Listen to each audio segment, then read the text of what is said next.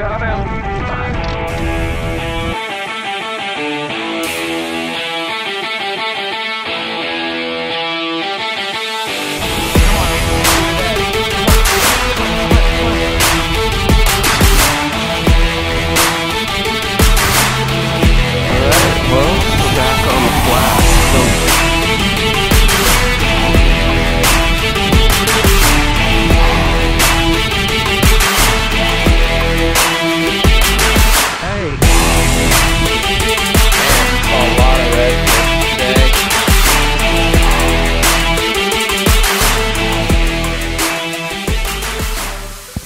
Alright guys, another day back on the flat.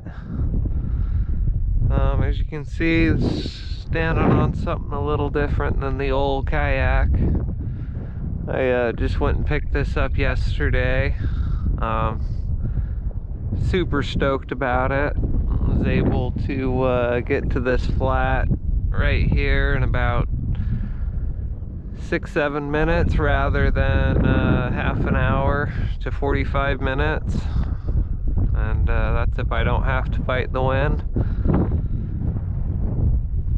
But yeah, visibility is not that great right now. Just, ooh, here it comes back. Yeah, when the sun comes out from behind the clouds, oop, that was a sheepy. I have decent visibility, but as soon as it goes behind, I can't see nothing.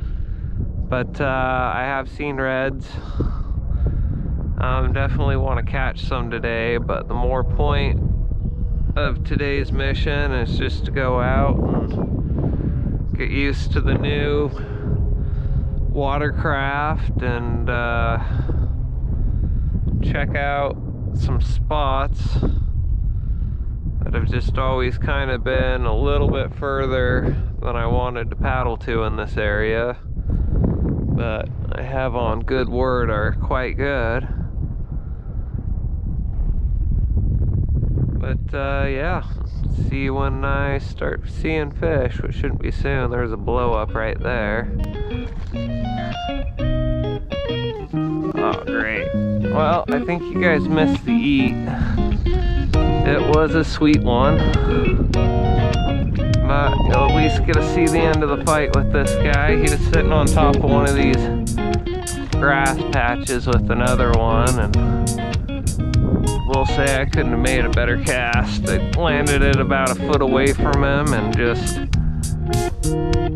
let it sink a skosh, gave it one strip, and it was coming past his nose, and he decided he was gonna destroy it at that point in time. But he is really putting up a fight. So yeah, I want to try and get this guy landed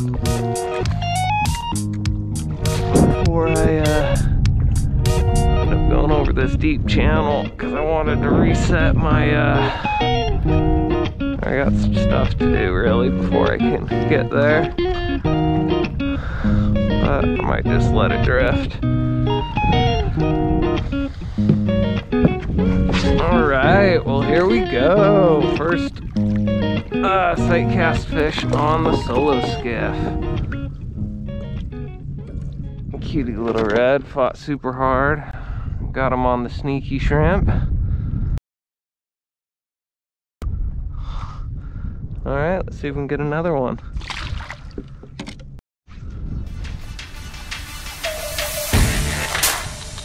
Got it! Freaking perfect cast right there. Perfect cast. This one isn't a small one either. Oh yeah. Oh yeah, that was sweet. Oh, that was so sweet.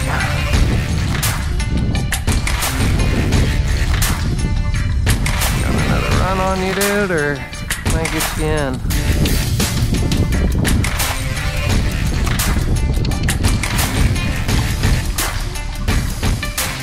Okay, I think you're done.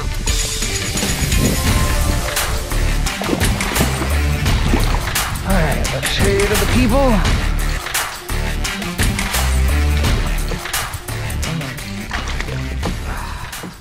Well, I don't know if you gotta saw him, but you gotta saw everything up to the point. But so the wind's starting to pick up, and how I'm managing that is I got a 36-inch drogue right there. That just kind of acts as an underwater parachute and keeps me going at kind of a slower, more consistent speed, which of course means that I have plenty of time to look around and cast and all that without having to worry about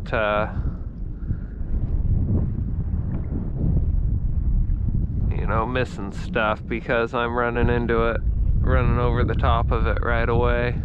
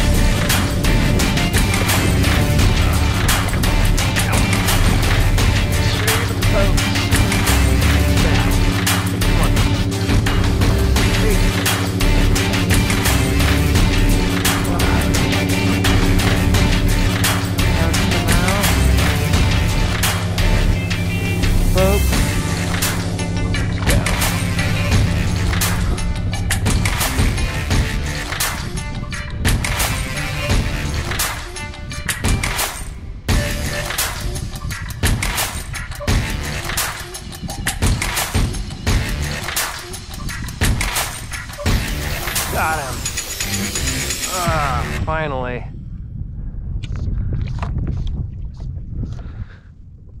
Oh, there we go.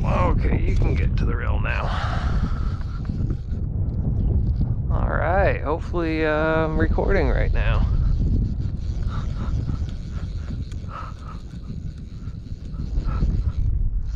Ah, dang, there's another red right there.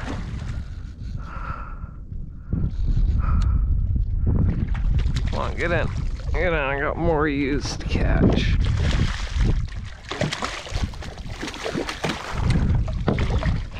Alrighty. Hey. Oh man. And held it. Ooh, and you're spitting up shrimp. Or whatever that is. Sand fleas, maybe? Hey. Alright. Sweet fish. Put it back, go get another one. Alright, well I cast that ray right over there. About ready to clean up, and I got this nice little speckler. Yeah, thought I saw a red, pitched to it, then thought it wasn't a red, and so I didn't really work my fly. And turned out it was a red, and I missed him. But so far, when the visibility is decent, you know, it's not that bad. Just kind of doing an exploratory check on this area anyways. I haven't actually been here before. Right, blind casting, got ourselves a speckler trout. Not a bad sized one.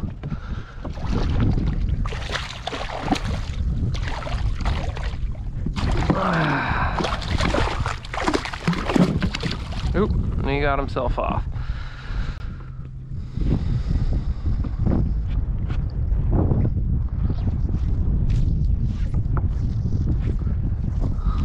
Right, so I'm just gonna leave this recording for a little bit, just because that's a red right around there, I think.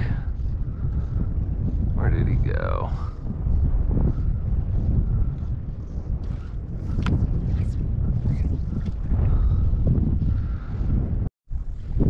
Alright, got this guy right here, getting him unhooked,